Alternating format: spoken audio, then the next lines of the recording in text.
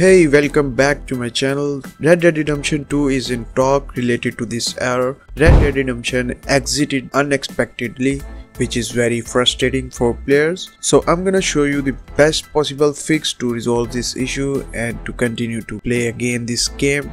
So let's get started with the video without wasting any time. So guys, first of all, we're gonna delete our Windows cache memory. And in order to delete your Windows cache memory, right click on your start button and click on run. And type temp, press enter, delete all the files in it. You guys must be having so many files in it. Make sure to delete all the files in it. This is 100% safe. Again open run. Now type %sign before and after the temp, and also delete all the files in it.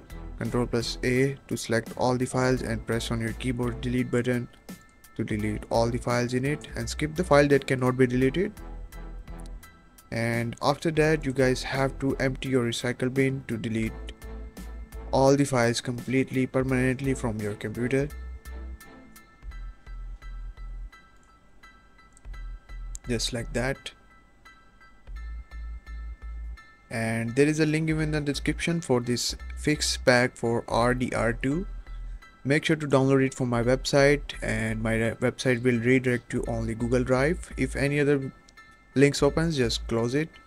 After downloading it, extract the files, open the pack. You will see two folders here. These both are from Microsoft DirectX installer, and run it. It will update your DirectX version to the latest version. If it requires an update, uncheck this box, click next, and wait for a second while it's checking for update. It's very compulsory because all the games run on this DirectX version, and this should be up to date. Mostly error occurs because of this DirectX. Click on finish, go back, open up DirectX properties. This is also from Microsoft. I'm nothing using any third-party software. This is 100% safe, guys. Click on this edit list, and you guys have to clear all the lists and click on these three dots.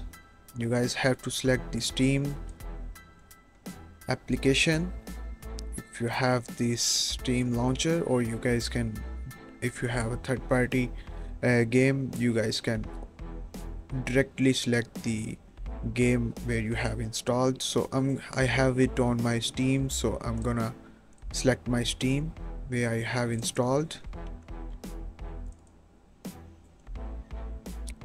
This is the Steam type application. Click open, click OK, and make sure to check these boxes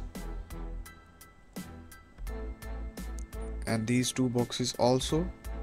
Click on apply, click OK, go back, open up these CMD commands. You guys have to copy the first command. This is for the ultimate performance.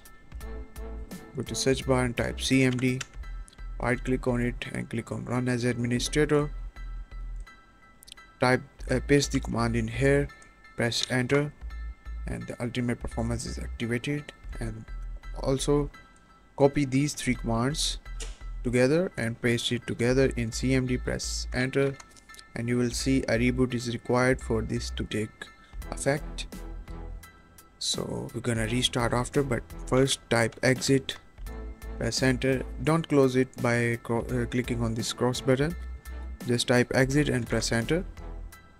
And once you're done, make sure to restart your PC and run. After restarting your PC, run your game, and you will see no error, hopefully. So this is the possible guide. Hope this video helps you. Make sure to subscribe my channel, like the video. See you in the next video. Bye guys.